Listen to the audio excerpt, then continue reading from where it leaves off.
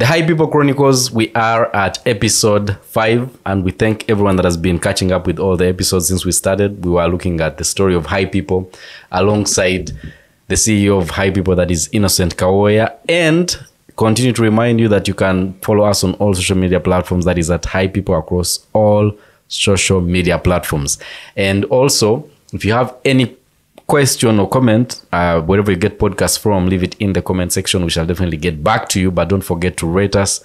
That does more for us because it pushes this more to more other people. So the algorithm is the god in this. So when you rate, comment, and do all that, it says that this is so important as it is, and then it will recommend it to some of your friends, and then they'll also be part of this conversation. So Innocent Kawooya, the CEO of HiPipo, how are we doing today? Thank you, Mark. We're doing well. Yeah. We're just starting this conversation, and then I saw Levin Morris, someone who really worked with at the earlier stages of HiPipo, a lot calling me, and I'm like, okay, now God is calling. Yes. Yeah, but it's a beautiful day. I am happy we're having this conversation consistently. Yes. Yes. Absolutely. We are going to be consistent, guys. We're going to go up to the year we are in right now, which is 2003. We shall go up to that point. But where we left off is you are into the market, introducing HiPipo to the people, getting to the website, you're going into cafes, you have posters at universities so that people can go and visit the website. So talk to me about the development side of things. What are some of the products you're adding in as you move by? What are some of the things that were of more interest that you would like to build on as people were visiting the website? Well, 2008 for me starts at a place where I have liberty. Yeah.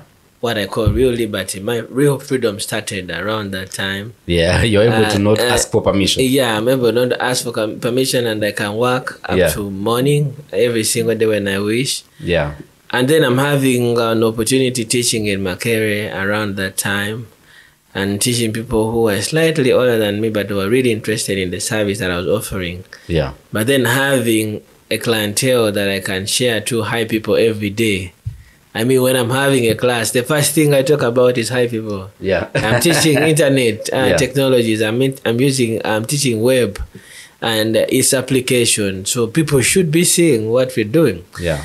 And it's a lot of brainstorming and a gamble of sorts. I mean, we have to talk about so many things and do so many things, trying to see what would make ends meet. You have bills that you have to clear. For starters, the server is something. I mean, the same way people rent at the Play Store or the Apple Store. Yes. In the same way, you are paying for these services that many people would never appreciate by that time. But we are thinking of how we diversify. I mean, we had thrown a lot of functionality. Like I said in the earlier episode, that we had done what people call Uber today and Safe Border, having car rentals. And this is a service that we're trying to roll. And this was in 2008, guys, by the way. Yes, 2008. You have to remind all of us. Yeah, 2008, guys, remember? Yes, yes, so many years before so many even people that are watching now were born. Yeah. And we are doing this service. And as a way of diversifying, we want to emphasize the need of creating content. I didn't mention earlier, but one of the things we thought was very important, and one of the strategies that I think that has built some of the biggest social media platforms, is because the biggest agenda is driven on content. Yeah. I once watched a documentary that talked about the Google algorithm and how they had a very amazing search algorithm that can allow them crawl the internet in real time and get some of the best results. Maybe AI is now the only tool that is beating part of those results, but it's not as updated to everything. So in the same way, things were happening, and we're saying, oh, we can be able to build an algorithm that connects people, an algorithm that runs on a basis of creating content. Yes. So we are saying, oh, can we diversify? So we created an arm for selling digital cameras. We had to buy domains like bestdigitalcameras.com. I don't even know who owns that. We had to come because we were doing a lot of love with HiPipo HiPipo Love, we decided to buy a domain called HiPipo Flowers, and then flowers something.com as well to sell flowers. Then we had to create another classifieds domain called eadeals.com. So today when I see people doing e-commerce, I'm like, oh, wait a minute, hold up. There was Gumtree then, there was a few others, but there was eadeals by HiPipo. Yes. And then we also had to create an independent HiPipo blog. And this was purposely to make sure that we create a lot of organic content created by our own, publishing our thoughts and allowing people who could support in partnering to create content actually be able to participate. Now, what happened here is you are tasked, myself and Nicholas, who joined around that time. He was in his senior 6, but he was able to write a little bit. So, but I was writing a lot. Personally, I could write about 16 articles every day, a minimum. Writing them, you have to write articles for digital cameras, for selling flowers, for selling classifieds and all that, and then a blog that has an opinion. And all this, on the other side of things, is to help you also achieve some good of search engine optimization. Yeah, as you may know, the more you give content out and exactly a little bit of tricky things, some keywords and everything. Some keywords and all that. So you need to do a lot of search engine optimization. I did my good learning of optimization, and I always told someone I think I became the best person at optimization after some time. Why? Because I realized there was so much we could do, just making sure we create content, create a lot of articles with very broken English, not because you don't know it, but because you don't even have an arm to edit. Sometimes you really feel I've written this thing. You feel this is what I've written, but then you have written something else. Yeah. So that was happening around the time. I mean, we wanted to interest whoever we could with what we thought could be the real content. But thank God, as we were creating content, people are creating content for love. People are looking out for lovers. People are looking out for people to meet and date. People are creating their experience. They're giving feedback on the website. I am excited. I was on the platform and I met my friend Maddie, who is in Pretoria. And I'm happy. I didn't know how people would connect me to the world this kind of way. A lot of that was happening. And for me, that was fuel enough. Absolutely. Yes. So now, what happens then? What is up? You have classifieds, you have people who wanted to do ride sharing, which is where there are apps now. It's easy now, safe border and everything. Which they have to pay for this ad, right? So there were ride sharing apps in all this, right? Yes. And so this is 2008. Yes. What else is happening in the market? What are you looking at that is changing? Is anyone following the lead that HiPipo took, and they are trying to also up their game in the digital space, or it was still a lonely place where it's only you dictating the terms and advancing and changing as you move by? Well, I remember, I think UG Extra. Yeah, UG Extra, yes. Uganda Online. Yes. UG Pulse. Music Uganda. I don't remember so many others. And for anyone listening, if you take in interest, they are only about music. Yes. UG Extra was about music. Yes. Shout out to the guy that owned that. Sammy guy. And then music stuff, all that is music. Yes. There is not a platform where they are trying to connect people at that time. Not one of because them. If you listen to the work that is needed, is you have to write a blog. Yes. You have to go and find new music. You have to then go and write about content for Valentine's, and you have to keep also advancing and changing and fixing bugs and stuff that is not working on the website. At the same time, there are ride sharing services on the website. On HiPipo. Yes. Around the same time, maybe another thousands of miles away from Uganda, someone somewhere in Nigeria, someone is trying to copy HiPipo and do an e-ranking. I think it's called e-ranking. You've seen that platform? E-ranking something. It's big in film. Okay. So we're also doing syndication of content for Nigerians. They share with us their films and we promote them locally in our market. I mean, everything is becoming exciting about internet. I mean, the more you find localized content on internet is the more you feel like it's a place for you to be. And what we call the friends rendezvous now real feels like a friends rendezvous. Someone is reading about their classmate who went to Makere and they went to Chambogo, but they have not connected over some time. Yes. They don't have their numbers. They find them on HiPipo. Another one is finding their ex on HiPipo. Someone traveled to Sweden, another one traveled to the UK, and they are finding them online.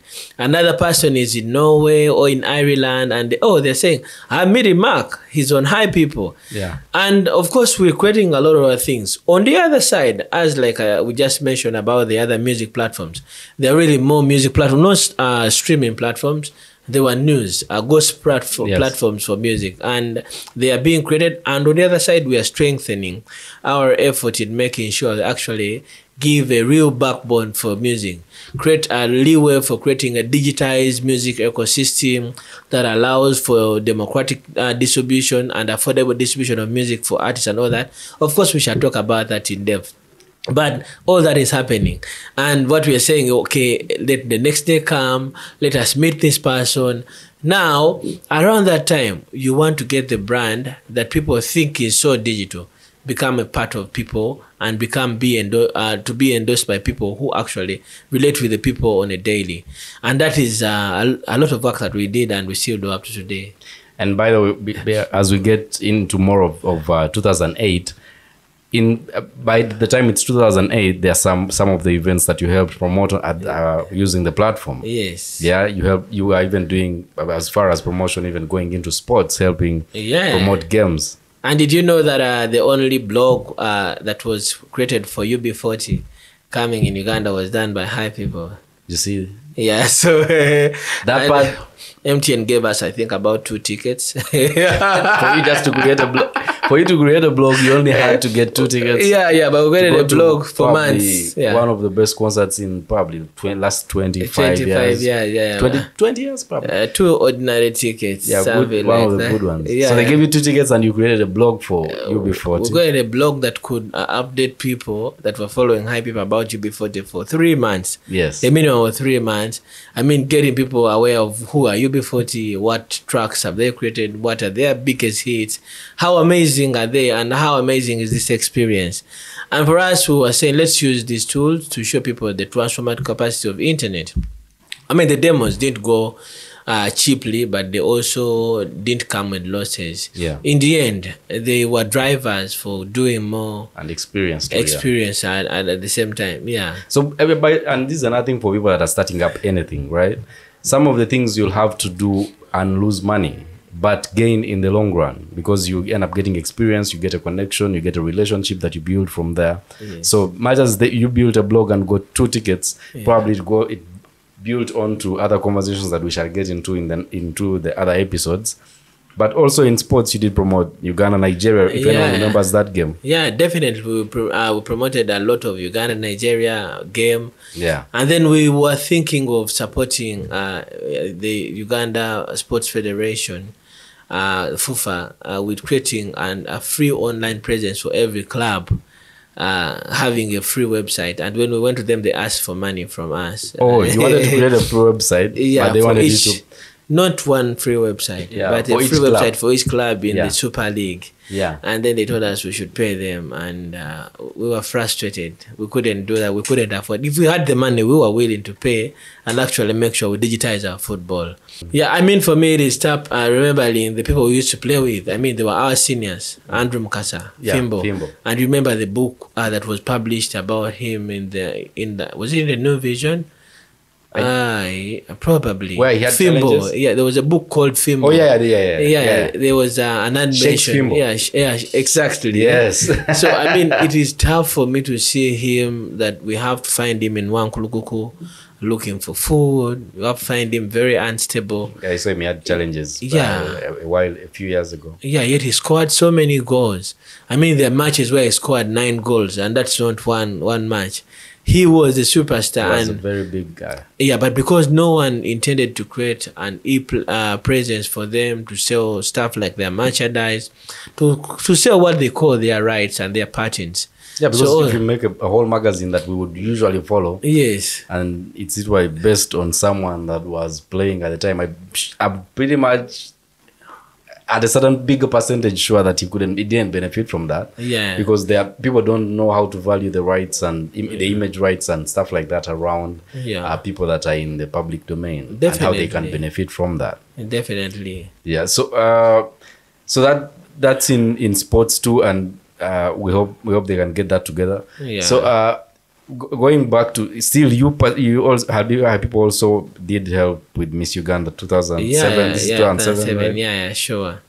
The queens of the Pearl of Africa. Yeah, that's when Miss Uganda was so much of a big deal. I don't these days they don't make it a big deal that much. I don't know why. Yet we have very amazing women that are very knowledgeable. Yeah. That time it was being Miss Uganda was big, and there wasn't social media then. Well, I think, Mark, there's also been the spirit of very limited support from local enterprises, I should say. Yeah. Someone will tell you that the events that happened before 2009, most of them really got real endorsements, real investment from the big taxpayers.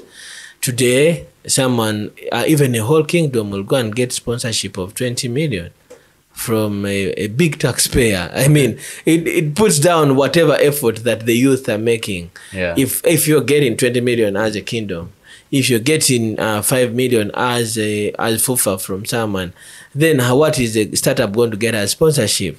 I mean, you fear for Miss Uganda, Pigment, and all the other organizations that are being done. Yeah. Someone who has a very exciting event that would become a very big thing for the country, for our tourism, for our entertainment, and all that kind of, and for creating job opportunities. But because there's less that is being done in making sure that where value comes from, value is actually put. Yeah. Yeah. I think it's, I think we need to go back to, because things are like, you would think that because of the social media era now, this should be big pageants. When they're doing these beauty pageants, they should be a big deal. Yeah. And they should be getting more, the people that actually participate in and win. But you find that you end up knowing more the previous Miss Uganda and stuff. Yeah, than the ones that are reigning now. And then there was also an issue with the organizers over there, but you know. Oh, really? Who is the current Miss Uganda meanwhile? That's the thing. We voted, I don't remember who it was now. I remember voting as well. Hey, I voted. We are voted for everybody. We are voting for people. I voted a friend that is deaf, and she didn't make it, but at least I'm happy I voted for her. Yeah, I'm happy that I'm glad that she even participated. Yeah, sure. And but it's you know, I think we learn and grow. I still believe that there's a time where, for example, when we get into the later episode, we shall talk about like where the music industry was at the time and what platforms like HiPipo did to better the music industry at the time, in terms of creating a platform where artists can actually share the music and get more from that. And even specifically, personally going and working with artists, not just sitting and waiting for new music and then you publish that, but actually working with the artists to make things better. And that will be in the next episodes, all right? Because this is 2008 and we're looking at what happened of HiPipo then when they went into a full rollout of the HiPipo market and people getting more than one service from the website. You have ride sharing services, you have household materials that you would get at the time, you have Valentine's enjoying if you want to set up, you know, stuff for your loved one, finding love at the same time, but as well as helping in promoting events and doing more to create the promotion of people getting involved into the digital era and taking advantage of that. That's the HiPipo Chronicles, all right? Where you get podcasts, you'll get more like this. And get to us on socials, that is at HiPipo across all social media platforms. And we shall be back on the next one. But don't forget to rate, subscribe, and comment. Share with your friends. Do not listen to this alone. Share with your other friends that might want to get interested in this, because they might be.